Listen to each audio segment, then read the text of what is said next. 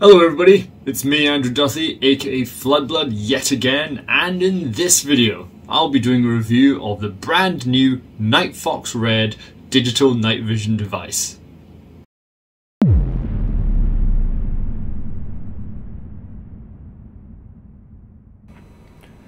About 7 months ago, in May 2021, I made a review of the Nightfox Cape, a head-mountable digital night vision device which, whilst bulky, functioned great and was easily the best device of its kind at its price point. The review was well received, not least by Nightfox themselves, and last month they sent over their brand new device, the Nightfox Red, for me to review just in time for Christmas. But first, let's do the unboxing, shall we? Nightfox Red comes in a colourful cardboard box that clearly shows an outline of the device on the front, as well as some quick start instructions on the back. Open it up and you are first greeted by the Nightfox Red itself. Underneath that is a thank you card with a 5% discount for signing up to Nightfox's newsletter. After that is the instruction manual detailing operation and specifications in 5 different languages. Next up is a very comfortable and well-made GoPro compatible head strap, followed by the charging cable and mounting bracket. And finally we have the independent camera strap for using the device like a binocular. But let's get to the actual review. The Nightfox Red is a Gen 1 equivalent digital night vision head-mounted binocular. Now I must again stress the Gen 1 aspect of this, as unlike contemporary military-grade Gen 3 night vision that uses ambient light, Gen 1 devices like the Red still require an active IR light source to function at night. Externally, the Nightfox Red features a rather compact and lightweight polymer exterior with a smooth, rubberized finish. On top of the device are a series of buttons for operation. First is the record button that can also be used to access the menu. Second is the digital zoom button, which also doubles as the OK button while in the menu.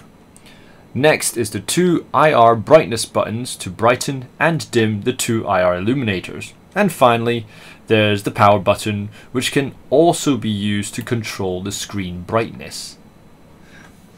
As is standard on many Nightfox products, the GoPro compatible head mount is simple and easy to install and use. Just slide it on the top groove and screw it in, and you could use any GoPro accessory along with it. I must also mention the exceptionally well designed accompanying head strap with a comfortable leather back pad as well as leather backing for all the Velcro ends. In fact, I'm probably going to use it as my main head cam strap from now on. The Red also features a large, soft and very comfortable rubber eye hood. Great for concealing backlight and keeping you hidden. Also extra credit for the large nasal indent for us big-nosed users. Open the rubber hatch above the eye hood for access to the SD card slot, as well as a micro USB port for charging both the battery and transferring video footage to your PC.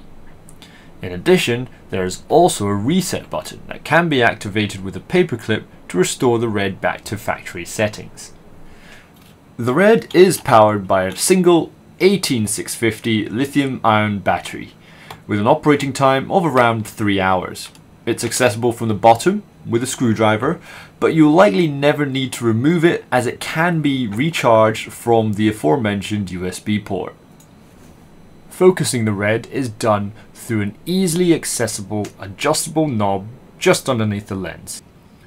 And the Red features not 1 but 2 IR illuminators, one on each side of the main lens, with a wavelength of 940 nanometers, making it invisible to wildlife with no visible glow.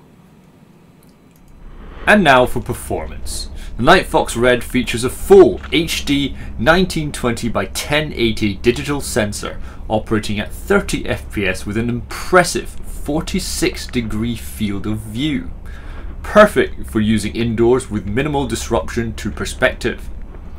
The screen resolution itself has also been improved to 480 by 360, allowing for a smaller body which further improves the device's ergonomics. As with previous Nightfox products, the Red has 7 IR brightness settings, though the difference between the lowest and highest setting isn't particularly huge.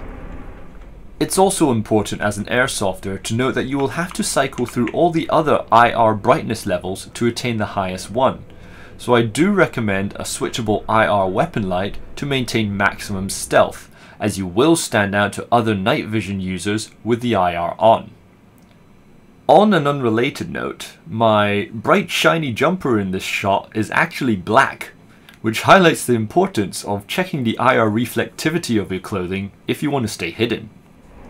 In addition, the Red also has a 2x digital zoom, which, like the Cape before it, is practically useless from a utility standpoint, though the higher resolution and frame rate does make it an improvement.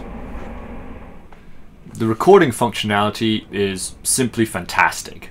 Not only is it now full HD, but it also records sound, though I have noticed the occasional flicker in the picture. Audio quality is decent enough, though frankly this is the only night vision device that could even have audio in the first place at this price point, so I'm not really complaining. It must, however, be noted that as the microphone is situated quite close to the mouth, the audio from talking from a first person perspective can be quite loud towards the viewer, so it's just something to go and keep in mind. I must, however, also mention that when I first switched the Red on, the display was extremely dark and filled with static, which made me think I actually had a defective product before it suddenly cleaned up half an hour later. I have no idea why or how to replicate this, but there's a chance I might not be the only one, so give your device a chance if you ever encounter something similar. Ergonomically speaking, wearing the Red has been an absolute dream. The higher resolution screen allows for a shorter body, which brings the weight balance of the device closer to your head instead of pushing it down on your nose. As mentioned before, the soft rubber eye hood and nasal indent makes for very comfortable wearing, while also hiding facial backlight, allowing you to stay hidden. Furthermore, the wide field of view gives you greater situational awareness and also reduces the adjustment time needed to effectively use the device. Frankly, I think Nightfox have truly outdone themselves on the design here. And now for the price. At £250 or $343 US, the Nightfox Red with its full HD capabilities, head strap and audio recording is just under double the price of its predecessor, the Nightfox Cape. But even then, it's still significantly cheaper, ergonomic and more capable than any other Gen 1 digital or analog night vision on the market. Now, that isn't to suggest that the Red is anywhere close to military grade. It's not. Please, for the love of God, don't use this in actual combat. But it's still very impressive to see how Nightfox has managed to squeeze so much while costing so little. So there we go. Ultimately, Nightfox Red is a remarkable improvement over its predecessor. It's smaller, lighter, has HD, and even records sound, which is pretty amazing, especially considering it only costs $340 US. Now, if you already have a PVS 14, this obviously isn't a night vision for you. But if you're new and just starting out and want to go hiking or maybe airsoft, then you'd be hard pressed to find another device better than this one at this price point. In the end, I hope you enjoyed watching this review as much as I did making it. Like and subscribe if you want some more, and as always, have a nice day.